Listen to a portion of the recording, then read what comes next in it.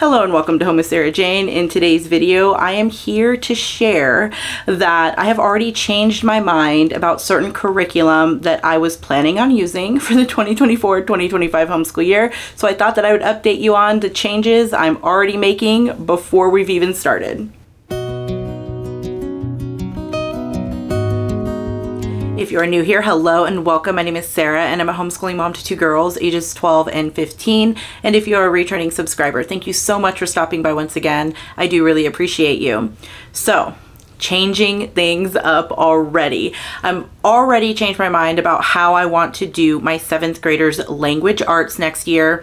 Now, if you watch that video, I already kind of spoke about how I'm using the Good and the Beautiful level 6 for her main piece of language arts, but then I was kind of going to add in Spelling Plus. Here's a picture of that book. So we have used Spelling Plus in the past, and we primarily use Spelling Plus for word lists, not necessarily as a program for spelling. And then I also talked about how I was going to add in a writing curriculum, and the one that I originally chose was Jump In by Sharon Watson.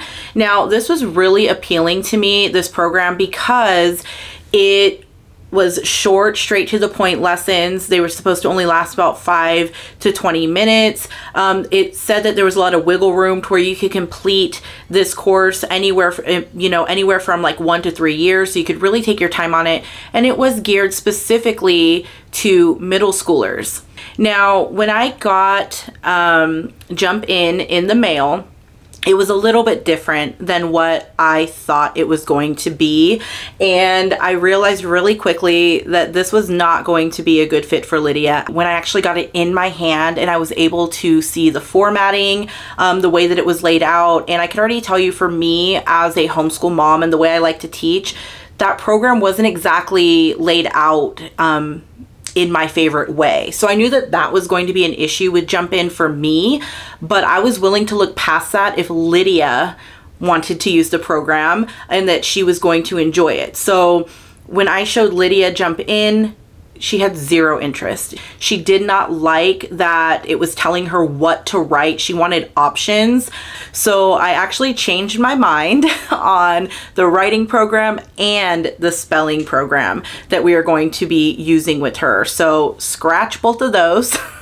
We are no longer going to be using Jump In or Spelling Plus. And I do want to say that does not mean that this writing curriculum and this, spelling program is bad. It just means that I found something that I think will work better for Lydia next year. And actually, I'm not even the one that found it.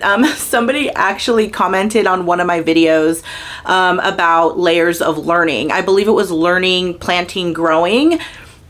LearningPlantingGrowing. I'm sorry I don't know your first name, but thank you so much for having me go look into layers of learning, because that is where I found a program for writing that I think will work extremely well for Lydia. So after I found out about layers of learning, which is like a unit study style pick and choose curriculum, I knew once I seen that they had a writer's workshop, this writer's workshop was going to fit so much better with me as a homeschooling mom and the teacher, and for Lydia, because it gives so many more options. Now, I do still plan on using the Good and the Beautiful as her main spine.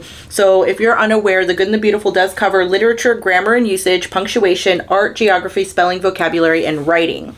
So when she is doing the Good and the Beautiful, Lydia is not going to complete the writing or the spelling dictation in the Good and the Beautiful. She's just going to skip over that, but she's going to do everything else. She does like the literature, the art, she likes the vocabulary, she likes the geography in here. So we're going to continue to use this as her primary language arts, but we decided to use layers of learning word work for spelling. Now, here's a quick peek at it. Now, with this spelling program, it covers spelling words, word roots, and big words, but for next year, we are only going to be covering the spelling words. So this comes with 8 different levels of spelling words, and each level has enough for 36 weeks. Again, Lydia really likes the word lists when it comes to spelling, so that's primarily why I went with this one. But what I liked about this is that the word work also comes with a printable pack, and the printable pack has a whole bunch of different printables and ideas about how to, you know, make spelling a little bit more fun with activities. Just a ton of different printables that you could use alongside the spelling program. So again, it doesn't make spelling plus bad. This just has a little bit more fun and creativity when it comes to learning spelling words. So that is why I went with that. Now, when it comes to writing, again, like I said, jump in. It still seems like a really good program, but it seemed a little, I don't want to say not fun, but it seemed a little bit more on the boring side. And that is something that Lydia had a problem with. She also said, she doesn't like to be told what to write. She likes to have options. So that is why I went with Layers of Learning's Writing Workshop, a family style writing program. Again, I got the PDF version and I ended up getting the bundle. So in this bundle, there are 9 different units that your student will be completing, and each unit is supposed to take about a month. And so the different units are Writer's Workshop Jumpstart, Sentences, Paragraphs, Descriptions and Instructions, Fanciful Stories, Poetry, True Stories, Reports and Essays, Letters, Persuasive Writing.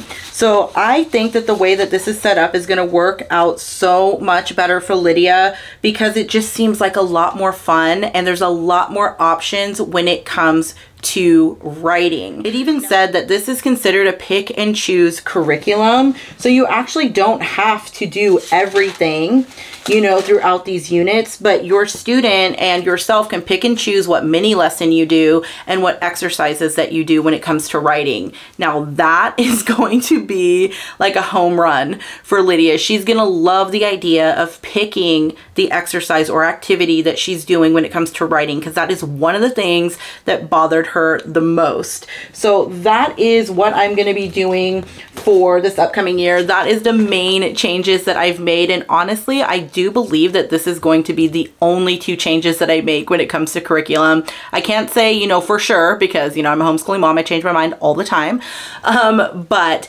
changing on over to Layers of Learning for spelling and writing, I think is going to be a much better fit for Lydia. So I am so excited about that. Now I will link Layers of Learning down below in case you are interested, because they do offer more than just writing and spelling. I mean, they have like full on like science, history, all of that on their website. There's even, I think, like some kind of guide that I purchased that goes along with the Writer's Workshop. I just forgot to grab it. But again, I will link their website down below. And again, thank you so much, Learning, Planting, Growing, for recommending Layers of Learning, because now I am super excited to get started with writing and spelling with my reluctant writer and speller. But that is it for today. If you have any questions, please leave them down below. And as always, thank you so much for stopping by. You have a great day. Bye.